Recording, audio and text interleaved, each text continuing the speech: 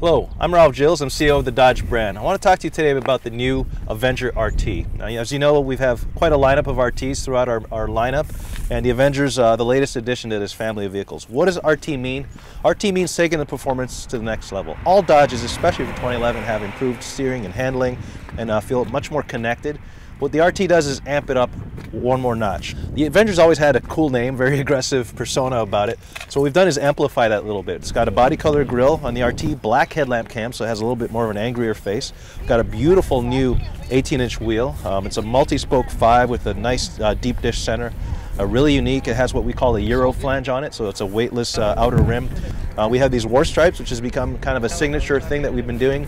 We've also kind of clean up the car a little bit. It's really monotone.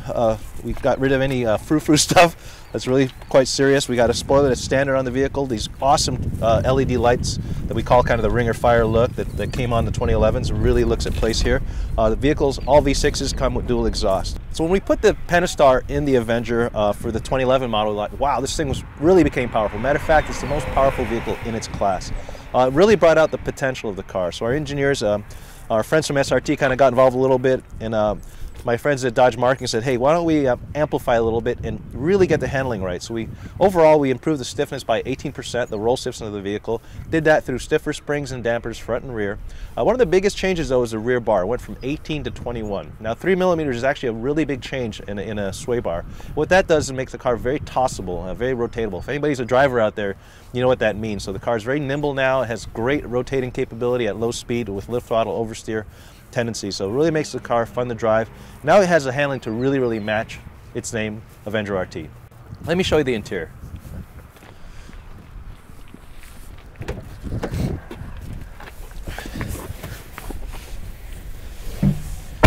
So at Dodge, we have a pretty enthusiastic team of designers that really love cars, and their personality came out. Now, we don't want to overdo it a little bit on the RT, but we added some color. So we've added red stitching.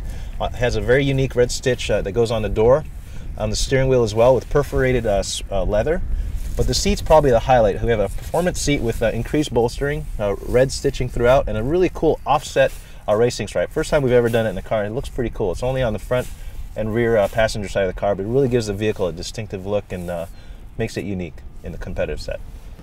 The reason for being for the Dodge Avenger RT is we have best-in-class horsepower V6. We have 29 miles a gallon. The vehicle for 2011 already got lowered. The track got widened. It's a very performance-oriented vehicle, so you need an RT in this segment. The Dodge Avenger RT is aimed at a young professional male buyer. People that move out of a small car, that need a bigger car for starting families. That's why we have the Dodge Avenger is a family sedan.